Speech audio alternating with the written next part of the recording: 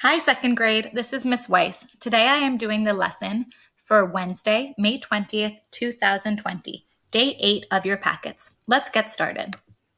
We are going to start with unlock the problem. Please make sure that you have your packet with you.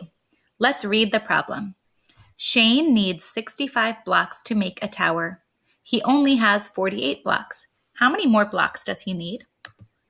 The first box says, what do we know? What is important? We know that Shane needs 65 blocks. So I'm going to write needs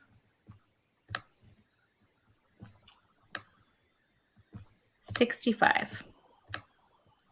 But he only has 48. So he needs 65, but he only has 48. That's important information from the problem. Let's keep going. What are we trying to find? What is the question? I'm going to underline the question.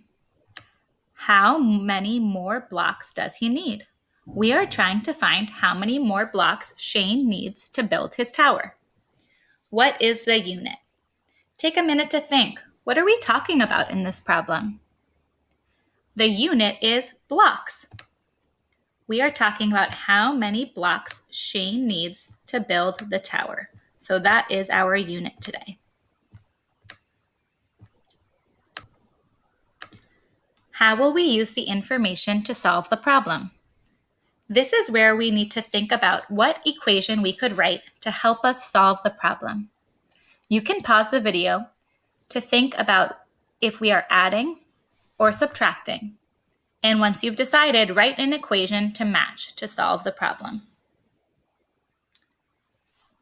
To help me decide if we're adding or subtracting, I'm going to draw a number bond. It always helps me to think about if we're missing a part or the whole. Shane needs 65 blocks to make a tower. He only has 48. 48 is one part. It's all he has, and we know he needs more.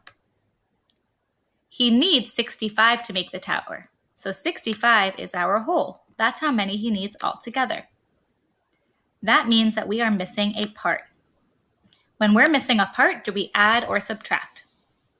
If you said subtract, you're right. We take a part away from the whole to find the missing part. So the equation you could write is 65, that's our whole, minus 48. I'm writing this equation vertically. You could also write it horizontally. Great job. Now solve your subtraction equation to find out how many more blocks Shane needs. Remember to answer your question in a full sentence. In second grade, we always start sentences with a capital letter and end with punctuation. Also make sure that you include the unit in your sentence. When you are done, send a picture to your teacher so they can see your great work. Today we are going to review money again. It's a little bit tricky just looking at the picture of the coins, but I want you to do your best to try to figure out which coins you see, and we are going to find out the total value of each row of coins. Let's start with the first row. What coin is that? If you said nickel, you are right. I could tell that it was a nickel because I can see that it's the medium size silver coin, and I can also see that on these coins it says 5 cents, and nickels are worth 5 cents. Since nickels are worth 5 cents, we can count by fives to figure out how much this row of coins is worth. Let's count together. 5, 10, 15. There are 3 nickels, and 3 fives is the same as 15. So we have 15 cents. Don't forget to put cents. That's our unit. Let's look at the next row of coins. What coin is this? If you said dime, you're right. This is the smallest silver coin. It's a dime. How much are dimes worth? Dimes are worth 10 cents, so we are going to count by tens. Let's count together. 10, 20, 30. This row of coins with 3 dimes is worth 30 cents. 3 tens is the same as 30. Let's look at the last row of coins. What coin is this? This is the biggest silver coin. It's a quarter. Do you remember how much a quarter is worth? A quarter is 25 cents. Now, we haven't practiced counting by 25 a lot, but we are going to do it right now, and you could also write an addition equation if you wanted help. Let's count by 25. 25, 50, 75. This is worth 75 cents altogether.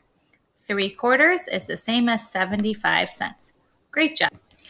Today in your packet work, you have more subtraction problems to practice. You are going to have to unbundle for some of these problems. So today we are going to practice some subtraction problems together. Remember, there are 2 different strategies we've practiced in 2nd grade to help us with subtraction and addition. Do you remember those strategies? One of them is a vertical equation, and the other is a place value chart. Today, I'll start with a vertical equation. I already have my chart, but I'm going to fill in the units. H for hundreds, T for tens, and 0 for ones. For the vertical equation, we want to make sure that we put the numbers in the right spots. 142 minus 38. 142.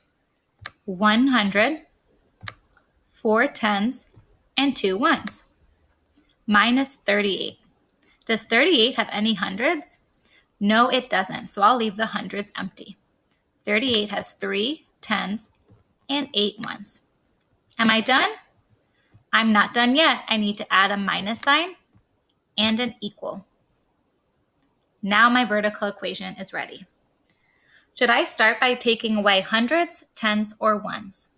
If you said ones, you're right. 2 ones minus 8 ones. Can I do that? No, I can't take away 8 from 2. I don't have enough. What can I do? I can unbundle a 10 and change it into ones.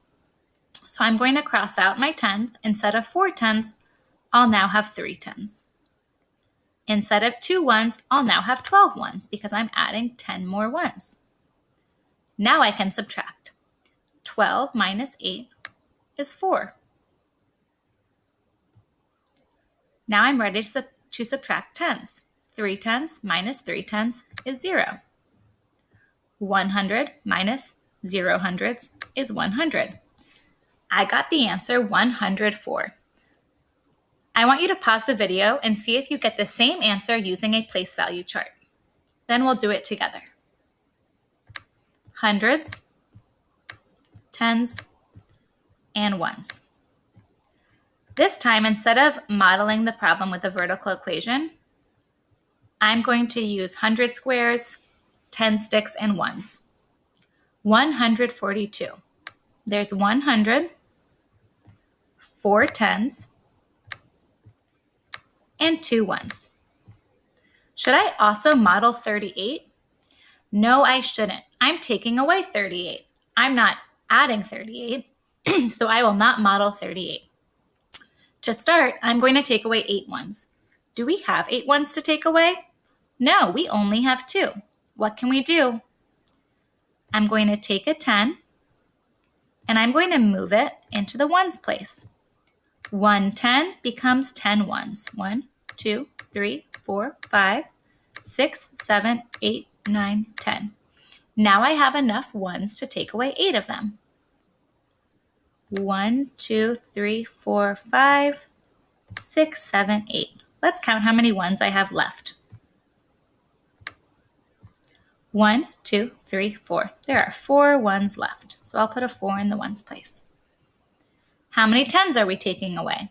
3 tens. Let's cross them out. 1, 2, 3. How many tens do I have left? 0. Are we taking away any hundreds? Nope, 38 doesn't have any hundreds to take away, so we have 100 left. We got the same answer. Great job. Let's practice one more problem together. 328 minus 265. This time, let's start with a place value chart first. You can do it on your paper while we do it together here. 328. How many hundreds are there? 3. So let's draw 3 hundreds.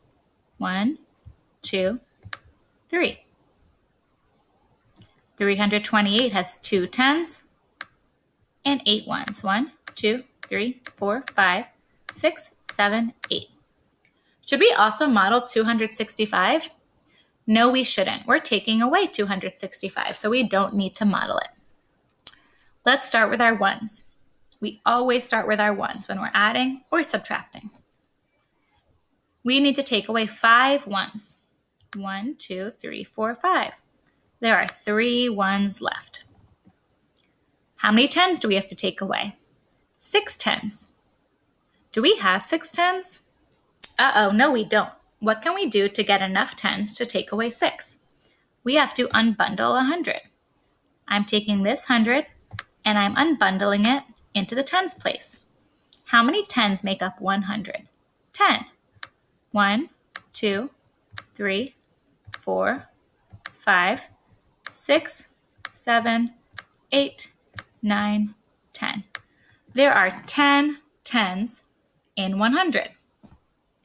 Now let's take away 6 of them. 1, 2, 3, 4, 5, 6. Let's count how many tens are left. 1, 2, 3, 4, 5, 6. 6 tens are left. Now we're ready for hundreds. We need to take away 2 hundreds. 1, 2. There are 0 hundreds left. I don't need to write anything in the hundreds place then. So our answer is 63. Pause the video and try solving it using a vertical equation to see if you get the same answer. Then we'll do it together. Hundreds, tens, and ones. Let's put the numbers in the right spot. 3 hundreds, 2 tens, 8 ones, minus 200, 6 tens, 5 ones. Sorry, some of my numbers are not showing up clearly. Then we also need to put a minus sign and the equal sign to finish our vertical equation. We will start with ones, just like we always do. 8 ones minus 5 ones is 3. 2 tens minus 6 tens. Uh-oh, we can't do that. We have to unbundle 100 to get more tens. I'm going to cross out my 3 hundreds, and since I'm unbundling 100, I'll only have 2 hundreds left. Then instead of having 2 tens, I'm getting 10 more tens, so I'll have 12 tens. 12 minus 6 is 6. That's one of our doubles facts. 2 minus 2 is 0. We got the same answer. Way to go. Great job. Complete the rest of your problems in your packet using one of these strategies we just practiced. Make sure to send pictures of your work to your teacher. Great job.